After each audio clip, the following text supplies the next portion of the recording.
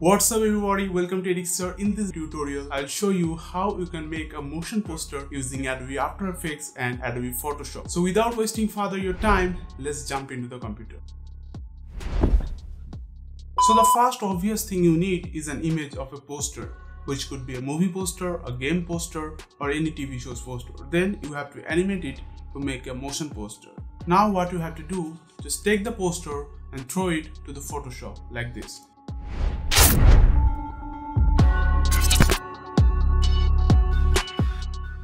Okay, I'm just kidding. So we have to import the photo in Photoshop and then we have to make some layers for foreground, midground and background. In our photo, the foreground are these shark fins and the midground is this big Shark Tank text and background you can see the sea. For ease of your understanding, I'll make two layers for this Shark Tank text and this whole background. So what you have to do for that, just go to quick selection tool and select letters. Just click on the letters. That's it.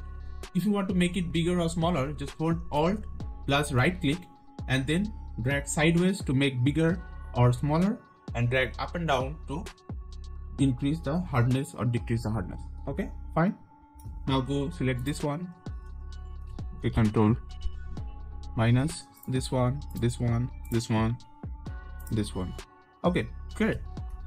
Now what do you have to do? Just right click here and select cut. We need to export it as a PNG file. Now we got our Shark Tank layer. Make it invisible, click here and make the bottom layer visible. This is our bottom layer. Go here and click the lasso tool and select the area around this one. Just drag and drop our area and this one. Okay.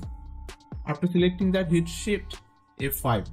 Just select content error and hit OK. Don't mess up with these settings. Just hit OK.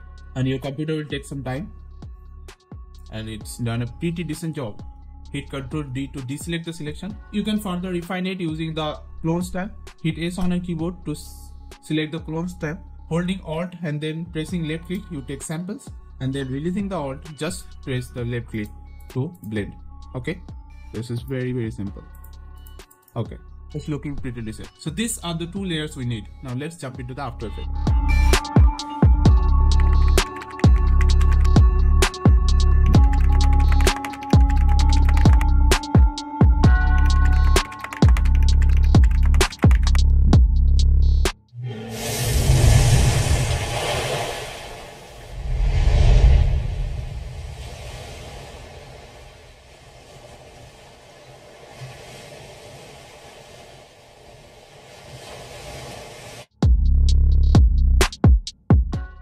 Now we are inside Adobe After Effects. Now right click here and go to New and then create a camera.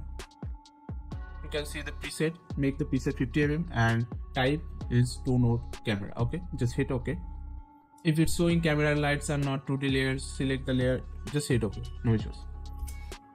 So these are 2D images, so we have to make it a 3D layer. So for that, check on these 3D boxes. If you don't see this, go to toggle switches and modes, we will see these 3D icons. Okay, cool. So now we have to see how our camera is moving in 3D space. So for that, we have to make two views from here. Just go here from one view to two view horizontal. Okay, so the left side you see, this is the camera and we are seeing how the camera is moving from the top angle. From the top angle, we are seeing how the camera is moving in the space. And on the right side, you can see the active camera, which is the final output we will get. Cool. We'll make a 10-second animation from this one. So go to 10 seconds and hit end. It creates the endpoint for this timeline. So these are the three axes of the camera, X, Y and Z axis. So if we move this parameter, you can see the camera is moving in 3D space. So we are viewing this from a top angle. And these are the layers. This is the Shark Tank PNG. This is one layer. And this is the Shark Tank clean plate. This is another layer. So first thing we have to do, make the background a little bit bigger for this one. So for that, what you have to do, just select the Shark Tank clean plate. This is the background layer and just move it a little bit backwards, which will fill the frame and then scale it up. Now scale it up. Let's see, it's 163. Okay, 163 is good. For this animation, our aim is to zoom out from the background and then we'll move the camera through the text PNG file. Okay, we place the Shark Tank PNG text behind the camera, so it's not showing on the final film. Obviously, if you put something behind the camera, it will not show in the frame. Common sense, right?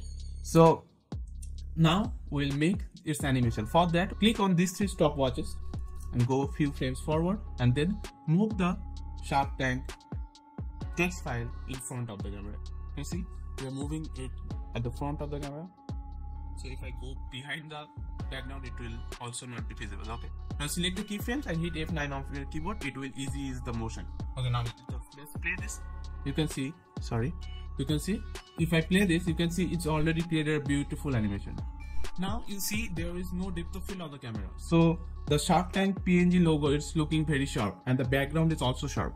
We need to create some depth of field. So for that, now go to camera and select camera options and turn on the depth of field. So if you turn on this, you see no difference. So what is happening here? So we need to change the aperture for the depth of field, right?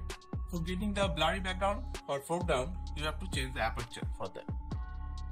So now go to aperture and change the value. You see, now we got some blurry foregrounds. See, cool. This part we have done. We are almost done for this poster, so we need to do one last thing, which is to make the water ripple or make the water animate. Okay, for that we need to use one tool which is called the puppet pin tool.